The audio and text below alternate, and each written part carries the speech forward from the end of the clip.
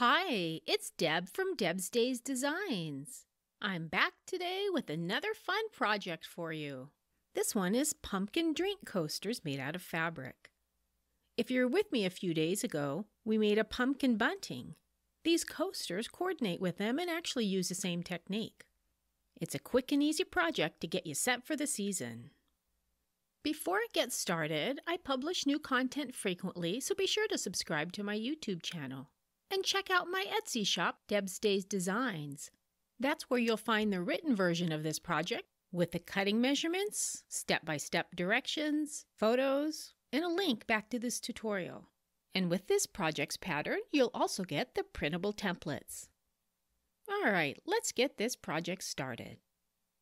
Along with your regular sewing supplies for this project, you'll need fabric for the pumpkins, fabric for the stems, batting, pinking shears, and the template.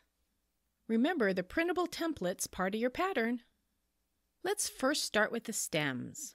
Fold the stem fabric in half lengthwise with the wrong sides of the fabric facing each other. Press to make a crease. Open it back up and fold one side to the midpoint crease and press it. Fold the other side to the midpoint crease and press. And fold the entire piece over and press it. Top stitch about 1/8 of an inch from the edge all the way across and around the fabric strip. Then cut the strip into 3-inch pieces and set those aside. Place a piece of pumpkin fabric with the wrong side of the fabric facing up and center a layer of batting on top. If you'd like a thicker coaster, add a second layer of batting. Then place the other piece of fabric on top with the right side of the fabric facing up. Pin your pumpkin template to the stack. Stitch around the template just outside the edge of the paper, leaving a 3-inch opening at the top. Use your pinking shears or your pinking blade to cut 1/4 inch to 1/2 inch outside the stitching line. Now grab one of your stems.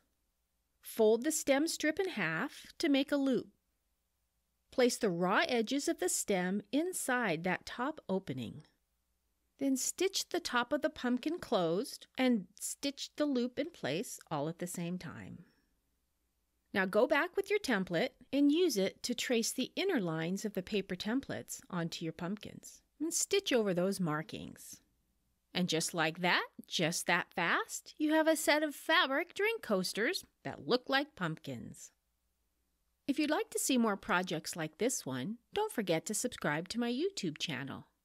And if you want to check out the coordinating pumpkin bunting, check out my Etsy shop, Deb's Days Designs. That's where you'll find that pattern with more printable templates. See you next time with another project.